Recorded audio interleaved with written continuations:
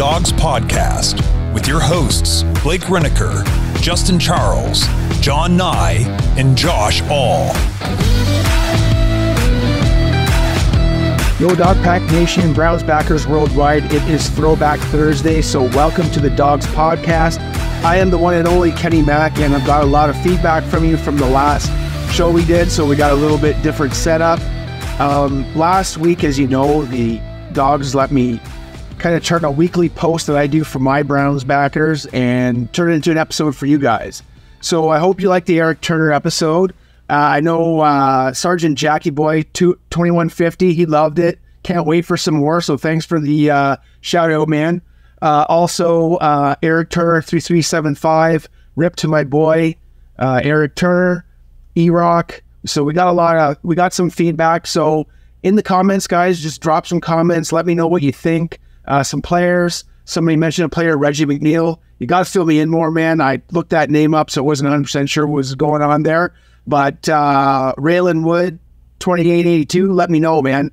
As far as why I do this, is kind of the inspiration for this time of year. So we're out of mini camp. We're getting into training camp. There's kind of a void or nothing right now. Tons of silly articles, maybe like who the Browns could possibly trade for, maybe realistic, maybe not.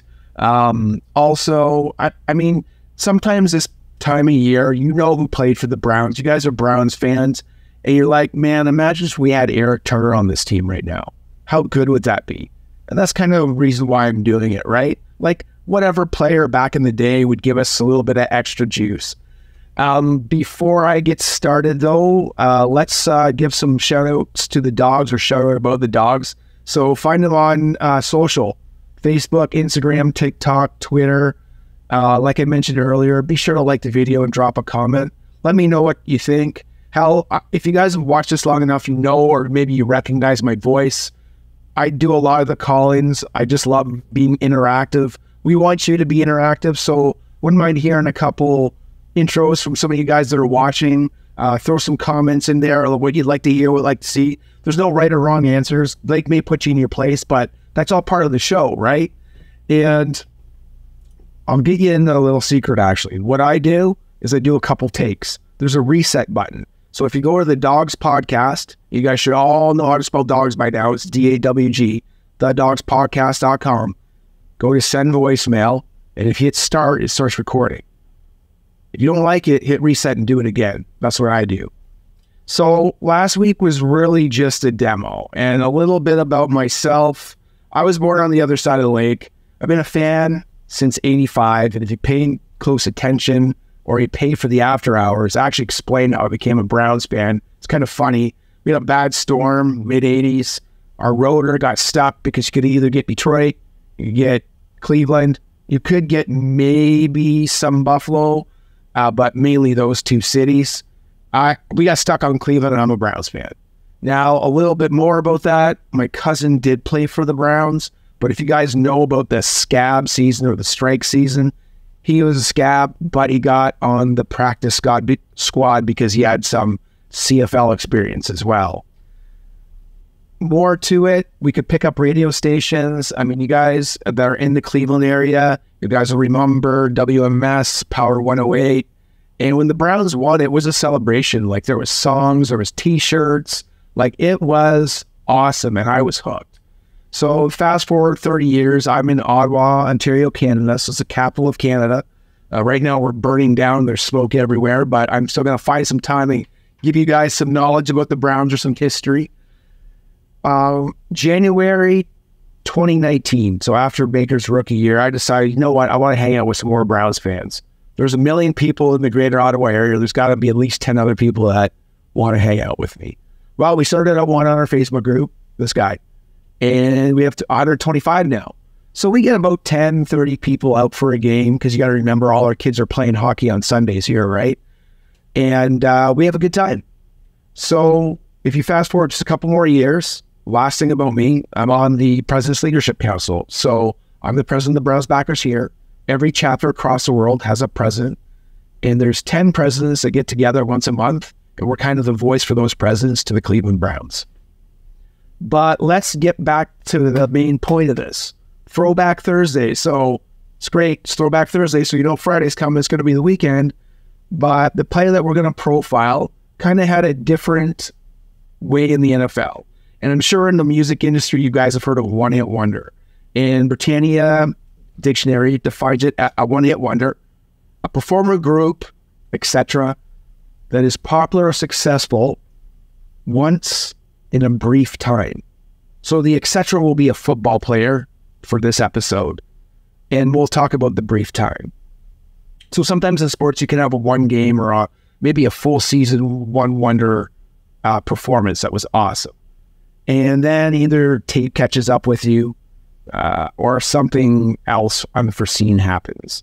But back in 99, as a Browns fan, everybody remembers that time. It was great to be a Browns fan. We got our team back after the pause. I mean, I can even tell you the first player drafted in our expansion draft. It was Jim Miller. Or sorry, not Jim Miller. It was Jim Pine. But I want to talk about Jim Miller. Some of you might have been, you know, at a Browns game or like at a Browns backers party or just out and about, probably in the state of Ohio.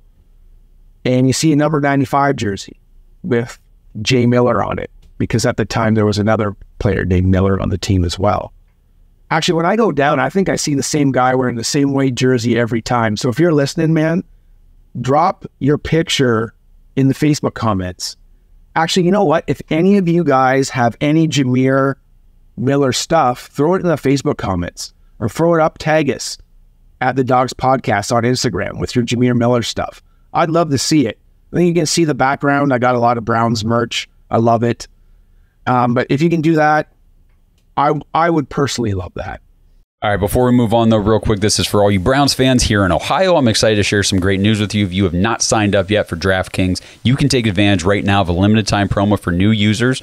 All you have to do, deposit and place a $5 wager on any sport, and you will instantly get $150 added to your account in bonus bets. Whether you win or lose, you still get the bonus. All you have to do, use our code THEDAWGS at sign up, all one word. And here's the thing, using our code THEDAWGS not only gets you the bonus, but it also supports this podcast. So if you haven't signed up for DraftKings yet, please do us a favor, sign up with the code THEDAWGS and place that first bet. Deals like this are what keep our podcast going year-round. This offer is only available for new customers who are 21 years and older and physically present in Ohio. Please remember to always gamble responsibly. If you or someone you know has a gambling problem and wants help, call 1-800-GAMBLER. Check the episode description for the full terms of the offer. For more details, visit DraftKings.com to take advantage of this incredible opportunity today. So Jamir Miller, Mr. Jamir Malik Miller, entered the NFL draft from UCLA. And he was, in the time he was coming out, 94, you still wanted linebackers. Everybody was still trying to replicate Lawrence Taylor. And it's funny at that time, and it's funny how 30 years makes, you know, what a difference 30 years makes. There was actually 4 linebackers drafted in the top 11 picks, and he was one of them. It's funny, 2 of the other guys ended up on the Browns at some point. It was Willie McGinnis and Jonathan Theory. But maybe we'll get in that in another episode. So he was drafted number 10 overall, being a top 10 prospect that he was, by the Arizona Cardinals.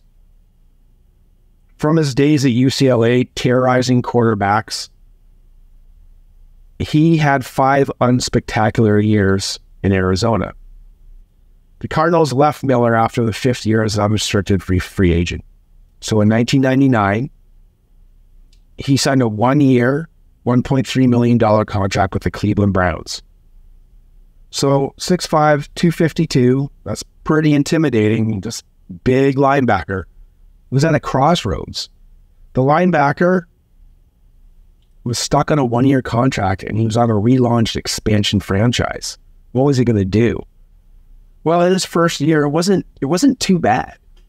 He started 15 games. He was second on the team with 147 tackles, so that's the most he's ever had in his career. And he had about 5 sacks, so 4.5. So they're okay numbers for an expansion team. But, I mean, what are you going to do? You only won 2 games that year. Bob Slowick, the defensive coordinator, was running a 4-3. He got the axe, fortunately, for the 2-13 season. 2-14 season, I meant to say. But, I mean, he came up big in a win over the Steelers.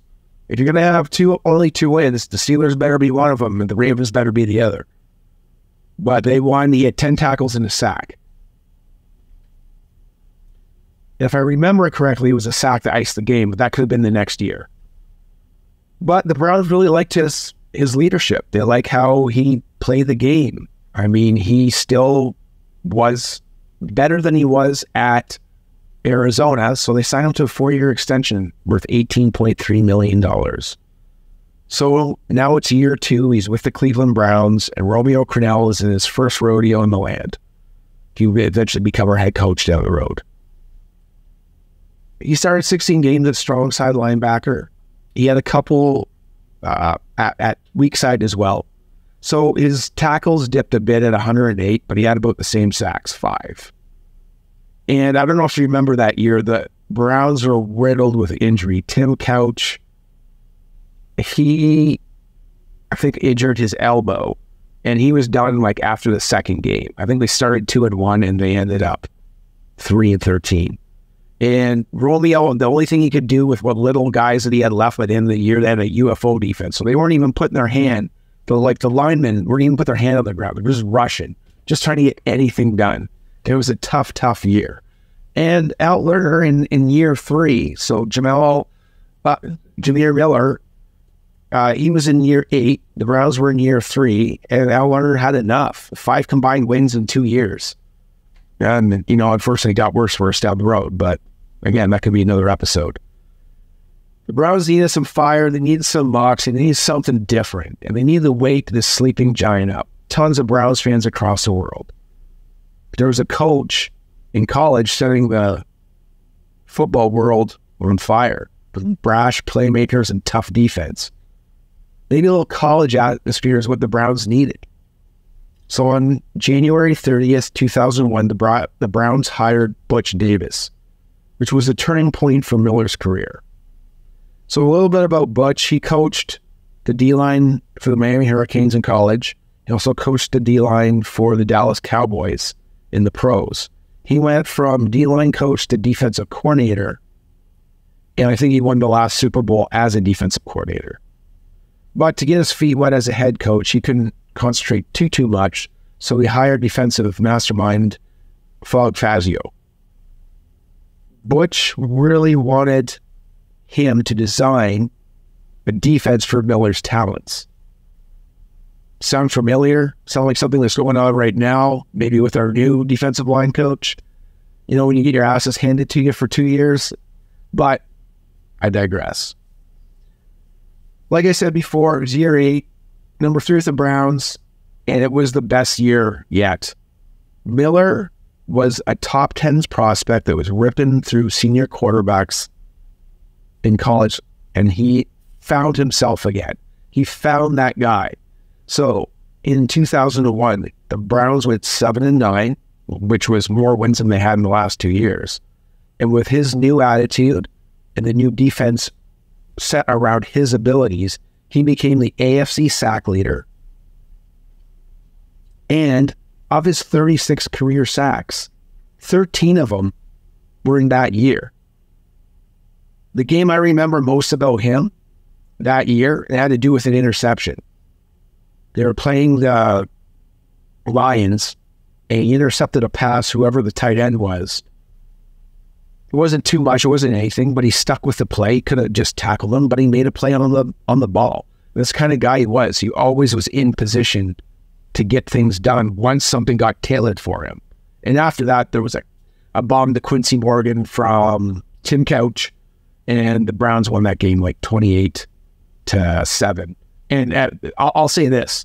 The Browns, I think, had 7 interceptions in that game. It was an unreal game. One of those things that you never see too often. And tackles for losses, his career, he had 40. That year, he had 22. So since the pause, not only was he our first Pro Bowler, he was our first All-Pro. And he actually garnered 4 Defensive Player of the Year votes. So unfortunately, this article is about one-year wonders. And this is where it ends. Miller had high expectations, along with the league, for what he was going to do in this defense. But in a preseason game, which was meaningless, the turf monster got him. He tore his Achilles tendon. He was carted off the field in a 27-15 preseason victory over the Vikings. The Browns made the playoffs, but they missed his leadership and toughness the following years. It was a hell of a season, and I couldn't wait that year to watch number 95 and what he was going to do. He was tough. He liked to hit, and those sacks kept coming. 13 in 16 games is a great number. And overall, you know, with the Browns, I hope they can remember some of these guys, give them some halftime honors. I mean, this year we had a lot of Browns come back and they take the Hall of Fame stand and smash the guitar. Well, here's a call out. I'd love to see Jamir Miller down. Love to see Derek Anderson, Peyton Hillis. Those are other guys that come to mind.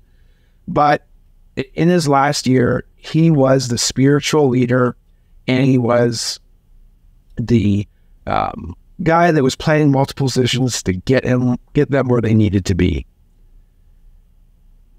With him right now, what he does, I mean, the only thing I could find on his LinkedIn says professional athlete, philanthropist, and investor.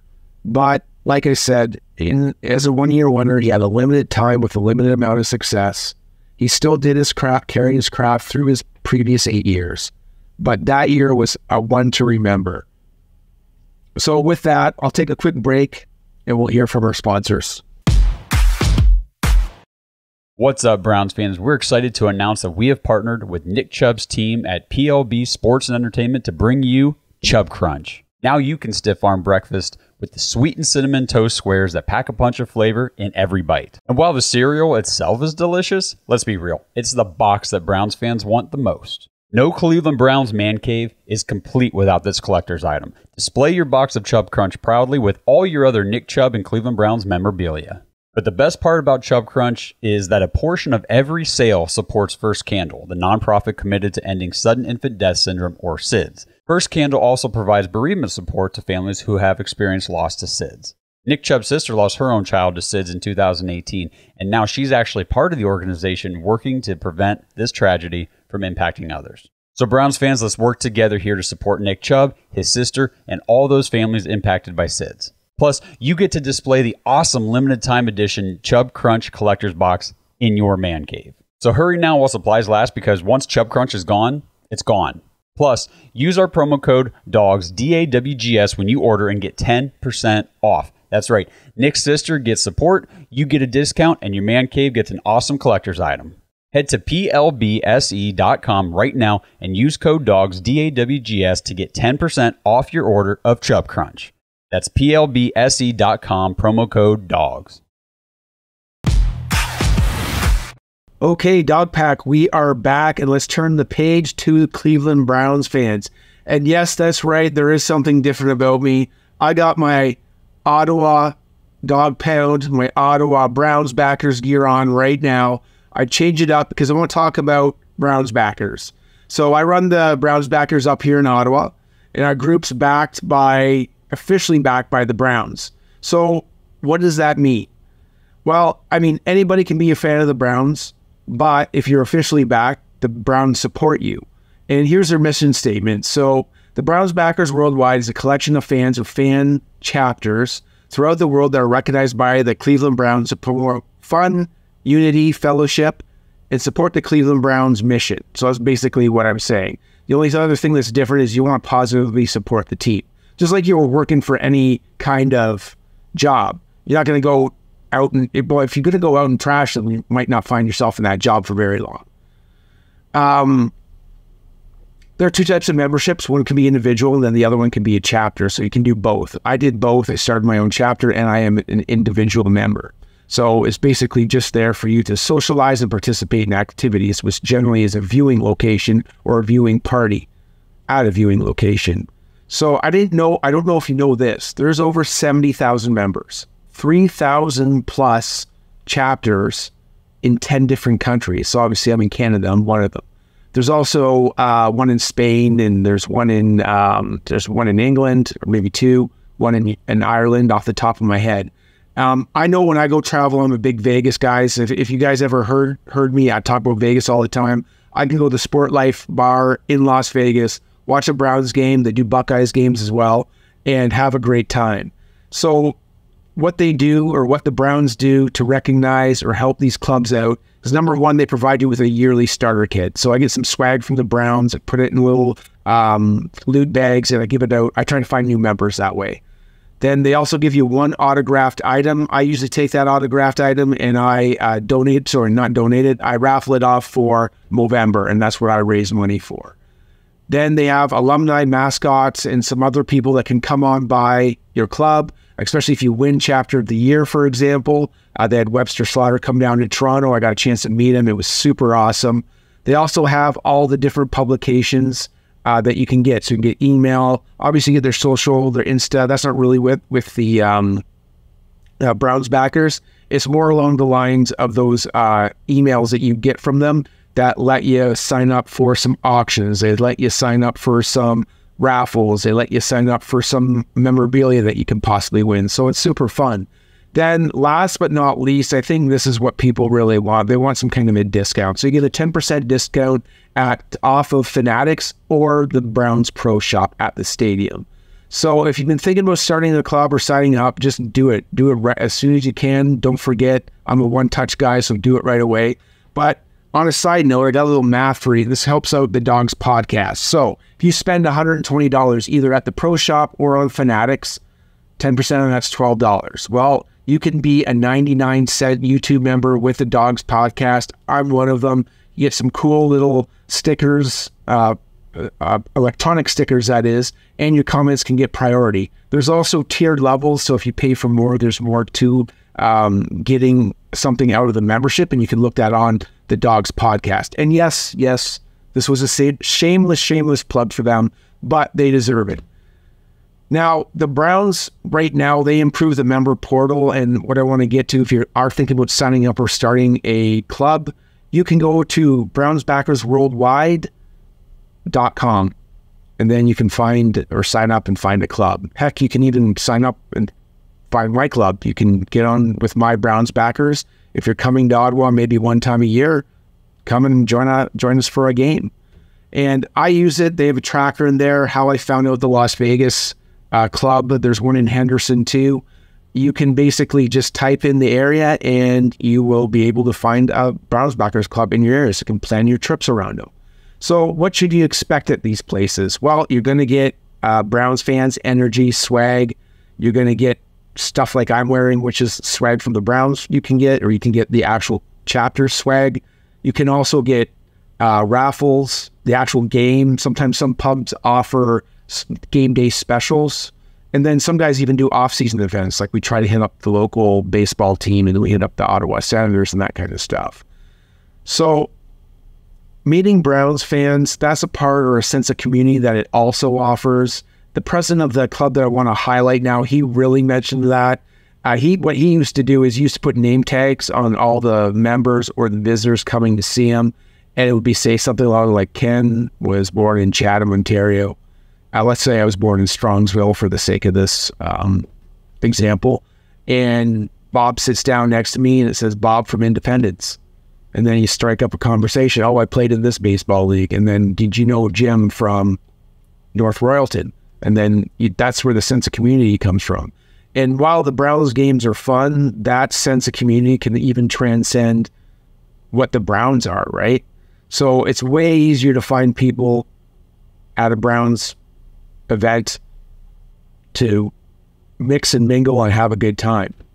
So now to the club, the Dog Pack viewers. The one that I want to talk about, they were actually the Browns backers 2003 Club of the Year, and that would be the Tidewater Browns backers. They are the 42nd chapter that came along, and they were actually established in 1989. They're located at Sneaky Pete's in Virginia Beach, Virginia, and that's, you know, a party town. So like Vegas, if you want to go there, you want to plan your trip around the Browns game, they'll have your back. Buckeye Joe Racco, we affectionately call him Buckeye Joe, is the president, and he's got a ton of energy. Like talking to this guy on the phone, you can't wait to go down and party with these guys in Virginia Beach during a Browns game. He generally heads up all the operations, but he definitely wanted me to say, that he couldn't do it without these guys. So, Vice President, Bob Bensick. Treasurer, Mike Sutter-Luty. Now, I hope I got your name right. Secretary, Lauren Bensick. And then their jack of all trades, Dave Houston. So, guys, you're doing an awesome job, and they'll welcome you with open arms. So if you're planning a trip on Virginia Beach and you're kind of hesitant because you don't want to miss your Browns game, go see these guys. You can find them on all the social media platforms. And if you want to do it right now, just in any platform, type up Tidewater Browns and you'll find them. Browns backers. So what do you expect from them? Well, it's kind of what I told you before, but these guys have a DJ as well, so it's super fun. You can see it in all their social pictures. There's Browns fans from all over the world because it is a military town as well, and people are coming there as a tourist place. There's raffles, 50-50 door prizes, obviously the game's there, and obviously feeling like it's a Browns bar from Ohio. That's a big thing that they have. They also have members from other groups join them when traveling through because Virginia Beach is a transient tourist town, like I said. It's got a large military presence. They're actually in Redskins territory. And Sneaky Pete's, believe it or not, that was a Steelers bar. And they still have some of the old Steelers fans still coming by in what Buckeye Joe coined as they maintain a non-combative relationship, which is kind of funny. The club also partners with Jets fans. They do a bunch of charity work with them. But they have a great time with these Jets fans. Bit of a smaller club, but always a good time. They're actually all coming down to the Hall of Fame game because we're playing the Jets. Maybe they'll come down in December too. Who knows? Some off-season events, though, they do is, like I was mentioning what we do, they attend local minor league baseball and hockey games. I would say from hearing and listening to what Buckeye Joe said, the success that they have is in having a great bar. And also they give back to the community. But from their pictures, the members, the bar staff, the owners, they all look forward to game day, and you can't hide that in the pictures that they show on their social. So they're having the time of their life. Buckeye Joe, he does it for the charity. They do a polar bear plunge, which I saw the pictures. I mean, it's in Virginia Beach. It's not here in Ottawa, so it still looked cold. They raise fund for St. Jude's, Toys for Tots, and the food bank. And in Buckeye Joe's words, if you're not giving back, then you're kind of just taking space. And that's the way he approaches it, and that's the way that they give back. So, congratulations, Tidewater Browns backers. You truly bleed the brown and orange, and way to represent. As far as today, I hope you guys learned something. And what I want to see from you guys, do not forget to drop a comment on YouTube. I want to see those number 32, so become a member. Give that 99 cents you can for this month. Also, Facebook, show me your Jamir Miller gear. Show me your Eric Turner gear. I really want to see it. Check out our partnership, too. The Dawgs podcast has a partnership with the Nick Chubb cereal people. Check them out on their socials so you can know exactly what to do. And then I want to give a shout out to my son. He graduated high school today. I got a chance to see him grab his diploma. Way to go, buddy. I'm so proud of you. The J-Mac got across the stage, and he's on to the next facet of his life. Check out my Ottawa Browns backers, and I just wanted a sincere appreciation to my dogs, the Dog Podcast, and thanks for spending time with me in the Dog Cave down in Ottawa. Cheers, guys. Woo, woo, woo, woo, woo, woo. Thanks for listening to another episode of the Dawgs Podcast. Make sure you subscribe on YouTube and follow us on Twitter at the Dawgs Podcast. Get your thoughts on the show at thedawgspodcast.com.